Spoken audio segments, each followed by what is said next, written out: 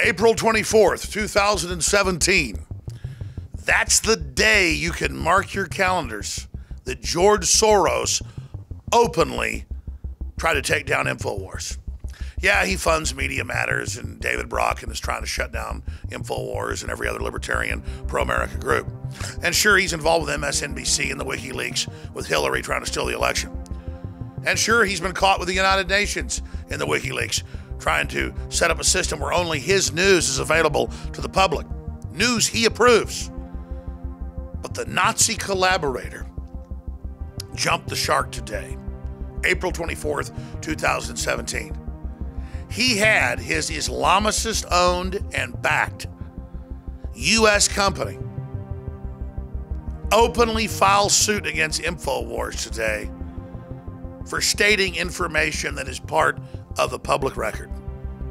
They have taken our kindness for weakness, and George Soros and his Islamicist buddies are now about to meet not Alex Jones, but the American people.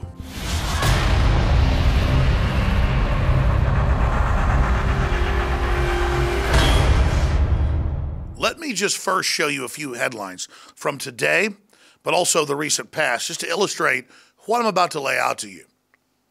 Look at this headline, Associated Press today.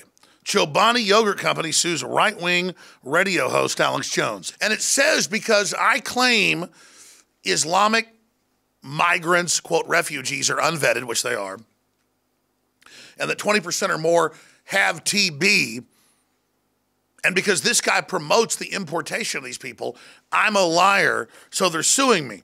They also say that he's been caught bringing in Islamicists who have now pled guilty to rape. Well, let me then clarify or correct myself here.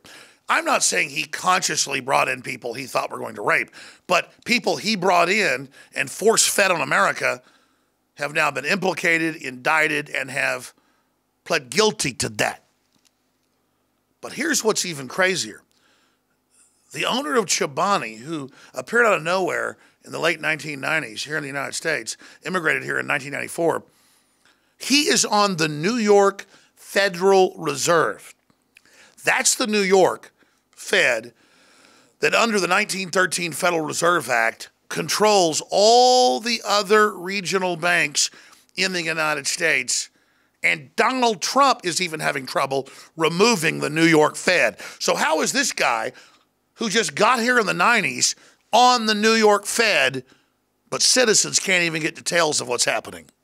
And he comes here from countries that don't have any freedom. Turkey's now an Islamic dictatorship, threatening to invade Europe if they don't submit. He comes here with clear backing of the government of Turkey. Turkey's infiltrated us up one side and down the other. That's admitted. Setting up thousands of public schools, private schools, you name it. He shows up out of nowhere, gets huge portions of the U.S. lunch program. I'm going to cover that in a moment.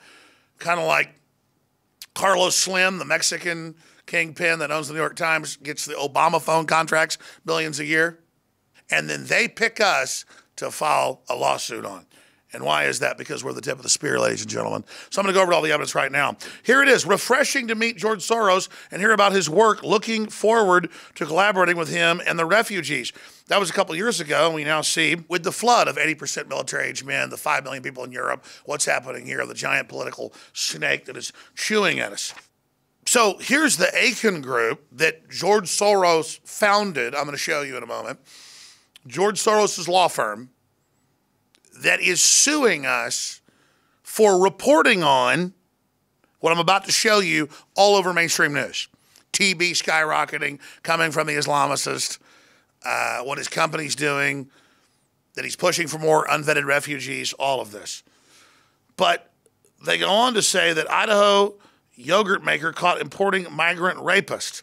So they threatened me a couple weeks ago with a lawsuit, so we even changed the headlines. They didn't care. They went ahead and filed the lawsuit. Even though you could technically probably argue our headlines, I said, yeah, maybe he didn't know that it's part of the Islamic religion to rape women that aren't attended and put hoods over their heads and enslave them. Maybe he's not really a Muslim, even though he is. But I said, I'm going to give him the benefit of the doubt. Maybe he's a heretic. So I said, let's say people he brought in have been pleading guilty to rape. and that TB's exploding from folks being brought in. But let's not, didn't matter to them. Statutorily, it's all about teaching me to shut up, teaching me to back down, teaching all of us to go away, which isn't going to happen. They've taken my kindness for weakness. Oh, Chobani, get ready. Chobani founder gets threats, and the calls are now coming out to boycott bringing in more refugees. That was last year. That's NBC News, not us.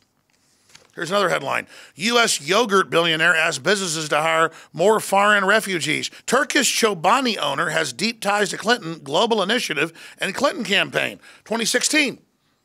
Then you turn the page, and they have links to it.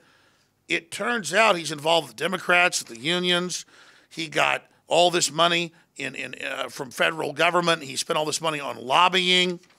And then you find out refugee advocate is also on the board of the Federal Reserve Bank of New York while still being a Turkish citizen and has been named eminent advocate for the United Nations Refugee Program, which is run by Peter Sutherland, that says the Islamic invasion is about ending Western civilization and freedom.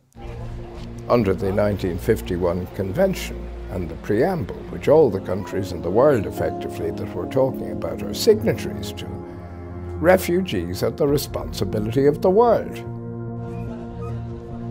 The day of hiding behind borders and fences is long gone. We have to work together and to cooperate together to make a better world. So let's look at this international prospectus from international investors titled Alpha Company or Die, looking at the Aiken Group. The firm's New York offices started with 3 clients. And number 3 was George Soros. The Aiken Group built out its business from there. The firm's investment management practice now boasts 60 lawyers plus 45 tax attorneys, and they've filed suit on us. So you want me to fight the globalists. You want me to take on the New World Order that hijacked America, opened the borders up, and is bringing in the Islamists here and in Europe. Well, they're going to come after us.